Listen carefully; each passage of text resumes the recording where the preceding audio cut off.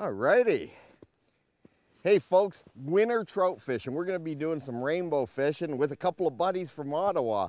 Got Mark Fuller here, and way over there is Paul Shibata, and these guys, man, you guys got some good trout fishing here in Central Ontario.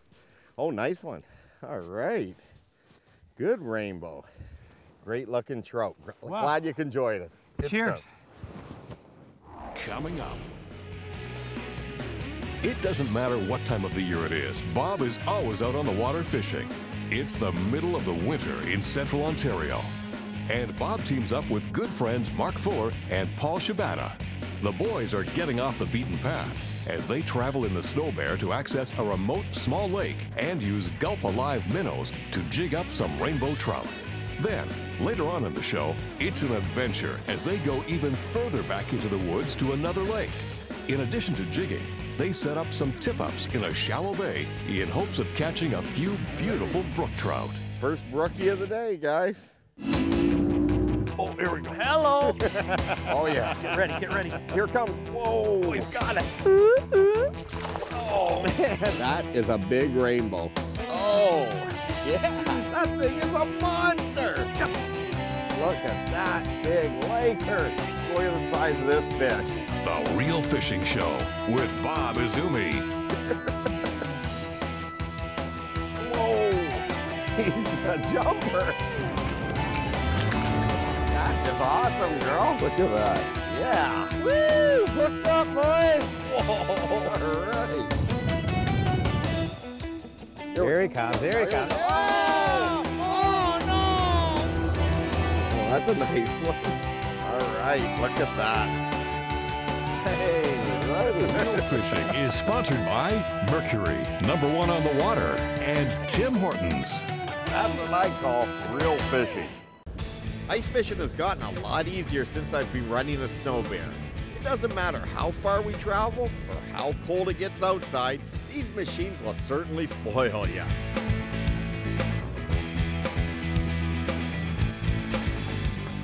Once we got to the lake, we got the holes drilled, and in no time we were hooked up. All right.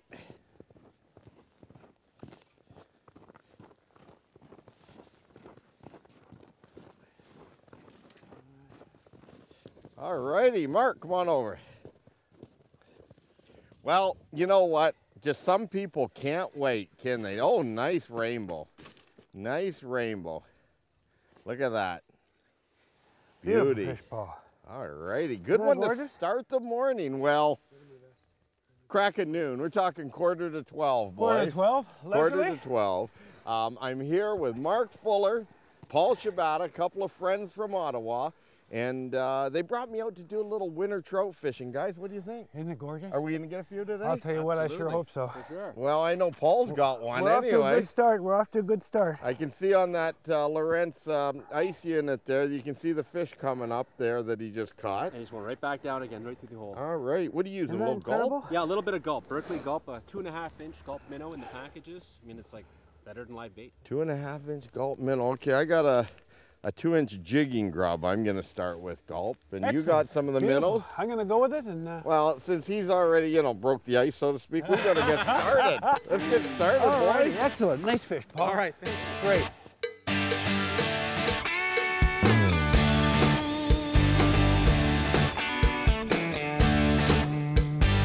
I'm using the X67 Lawrence here, and you know, it's instant reading. So here, I'm going to show you. I'm going to jig my rod tip, and now you're going to see the jig fall back down, and you can see it. My jig going up and down. I've got the transducer down about 1 foot into the hole, so it's actually 5 feet plus deep here. You can just see that jigging up and down. It's amazing when you move your rod tip how much your jig actually moves.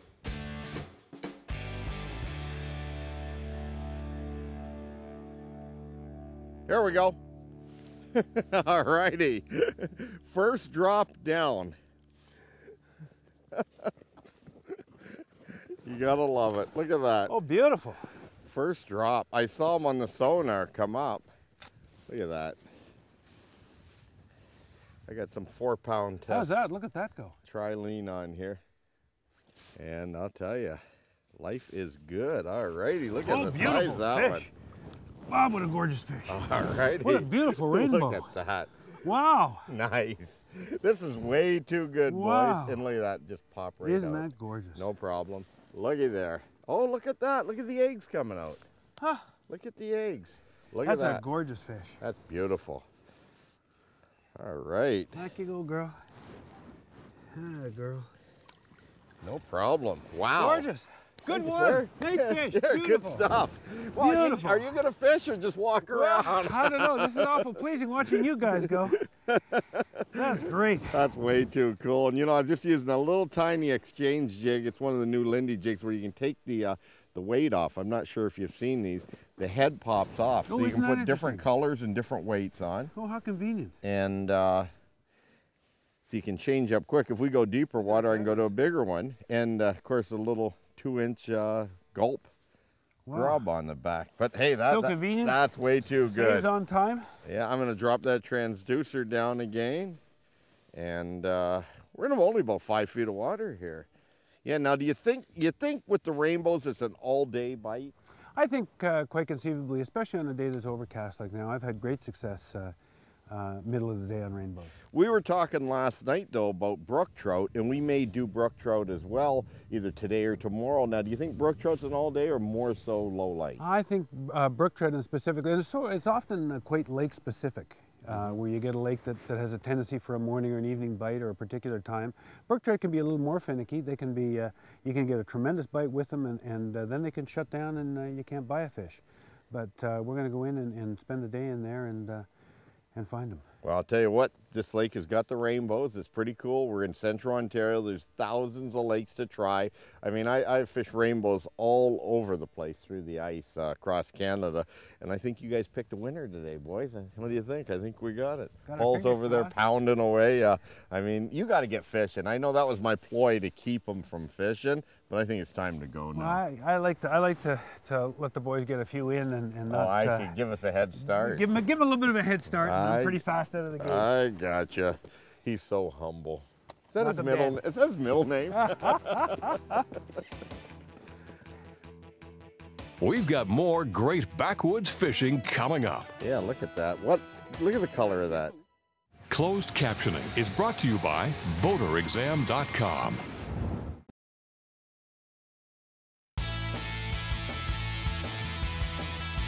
Alrighty.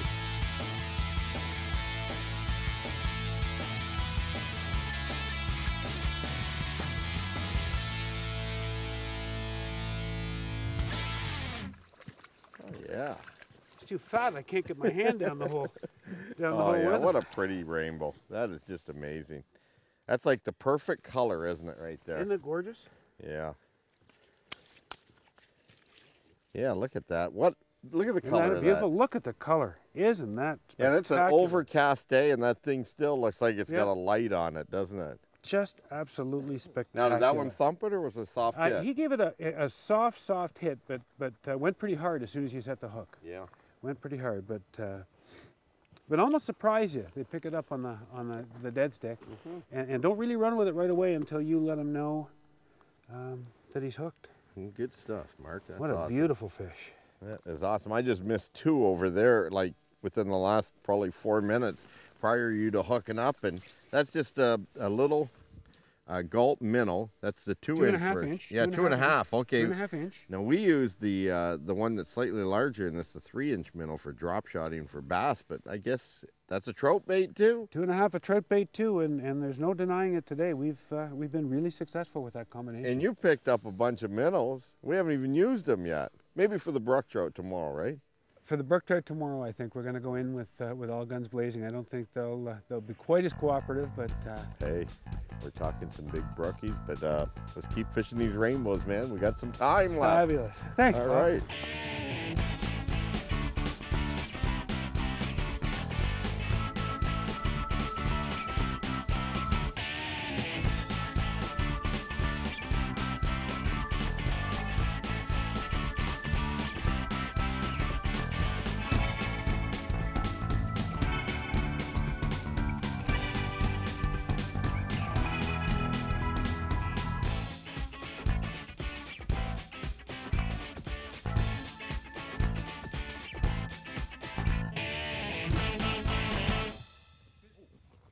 Right, Paul? Oh, man. We have had such a phenomenal day today, guys. Oh, yeah. Look at this. Oh, yeah. This is a good one. Look at here. Nice one. Probably Wow. one of the bigger ones of the day. Wow, What beautiful. a dark What a fish, eh? Look at there. All right. Isn't he gorgeous? Good stuff. Hey? Good fish. Beautiful. Good fish. Thank you very much. Beautiful. All righty. All right. Nice fish, Paul.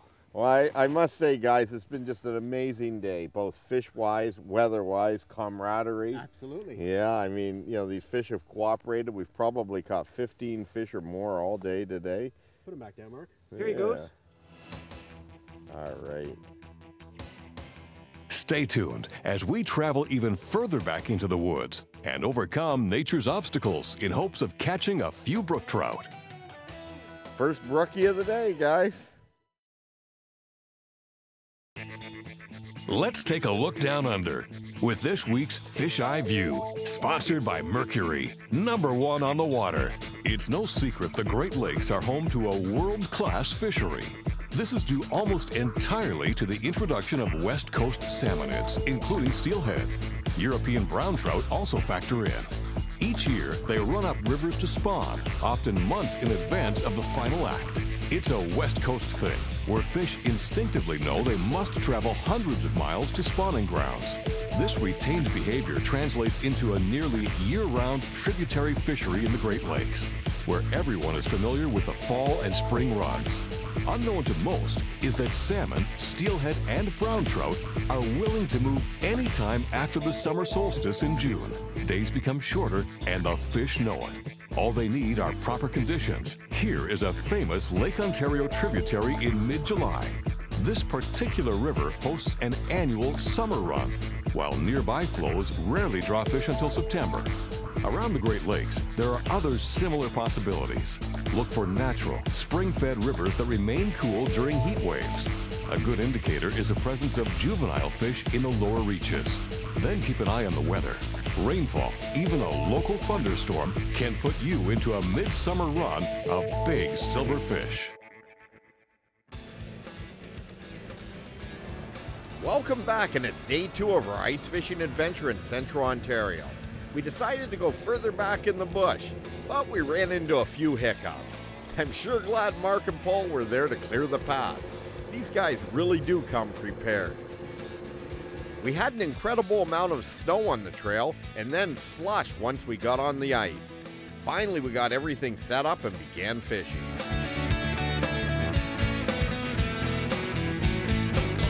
Okay, we got one running here. You got one there, Bob? Yeah. All right, first one of the day. All right. Oh yeah, feels good. Oh no! Yep, no, we got it. We got it. All right. All righty, guys. Come on, baby. Just set this polar ice tip up. Yeah, those We tip got ups are speckle- great. We got speckles and the odd rainbow in this lake. Can you believe that, guys? Oh, We got one on and it's hung up down there. I think it's wrapped around it, so. Broke off.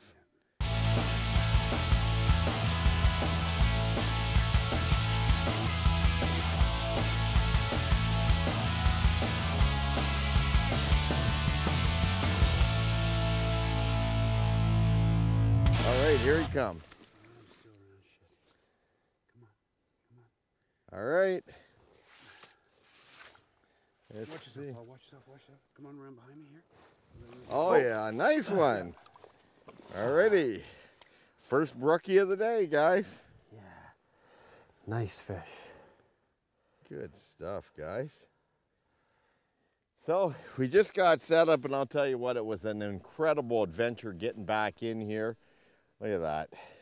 Got Paul Shibata here, Mark Fuller, both from Ottawa, and we came in on a warm February day, and What a beautiful fish, eh? Look nice at that. brook trout.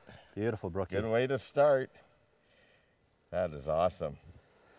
All right, I guess they're gonna go. Well, boys, it was Fabulous. worth the trek Brookie in, ice? wasn't it? Absolutely. Yeah, worth the trek in. Absolutely. Paul, give me that wet, slimy hand. There you go. The first of many. Yeah, I'll tell you what, it's a real slushy day here on the ice, so we didn't bring the SnoBear out here, and we did come in a long distance, so to get back into this lake. Very impressive But the that's- distance it came. Oh, it is. That's the key thing about so many of these lakes in central Ontario is that if you're prepared to go off the beaten path, you can find, like there's hundreds of these type of lakes that you can go to. And with a little bit of effort, you can catch some big fish. Well, you know, we already lost one, missed one on the polar tip up, and so we've just set up. It's late morning. It should be a lot of fun. The nice thing about today, though, is that with the overcast and the fog, speckles so often like that low light conditions, I have a feeling they'll bite all day, Bob. I think so. I think we're going to do very well. All right, right. let's get at Let's it. go get another one. We'll be right back with more great backwoods fishing after this. All right. Look at that fish. This tip of the week is sponsored by Coleman. It's a beautiful morning out. In fact, it's a great day to go fishing. You know, I'm going through the boat here, and I'm realizing that there are a lot of things that I do. I guess I'm out here. I'm a bit of a attention to detail type guy. One of the things I'll do is go to the electronic stores and buy the Velcro braided wire covering. Now, I'll take it, cut it to length, and put it around a lot of the straps on my boat tarps, especially the straps that go around areas around your motor, some of the sharp edges. This will create chaffing, which will eventually wear those straps out. But with this Velcro web strapping type material, it'll prevent them from chaffing, last longer. Another thing I like to do before I head out is to fill the tanks full of fuel. And what I'll do is I'll zero the gas gauge. Nowadays, with many of the Mercury and other motor manufacturers, they've got SmartCraft type of technology where you can zero your gauge. And so, you know, let's say in a boat like this, if it's say 52 gallons of fuel in the boat, you zero it. And then as you use your fuel throughout the day, you know exactly how much you have in the boat. Real handy. Another thing I like to do is take my electronics and I'll put them in either a soft carry bag or a soft cooler for storage so they don't get wrecked in transit. One other trick I always do no matter where I'm fishing is I'll take a Ziploc bag and take my cell phone. In fact, I've got a friend who I can't mention any names in Oklahoma who's dropped over probably a dozen cell phones into the water. Okay, I'll admit I've got one in the bottom of the St. Lawrence River too. And I'll take a Ziploc, I'll take my cell phone, my wallet, and I've got my little Optimus money clip here from my buddy Rick. Doesn't have as much money in it as used to. My kids have been thinning it out, but I'll put that all in the Ziploc, seal it up, and I'll take it and I'll put it in the glove box of the boat or in a waterproof storage bag, duffel bag, either or. I'll store it away just in case we take some water over. Hey folks, just a few tips. Let's get back to some more real fishing.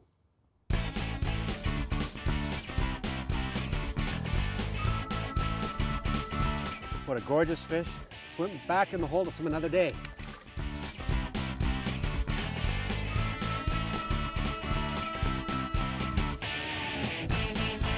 All right. Come on, let's just see a look. Oh, Holy- jeepers, creepers. It's a big rainbow. It's a big rainbow. Watch. I'm coming back, boy. Come on. Come on. Jam your hand underneath it. Jam your hand underneath it.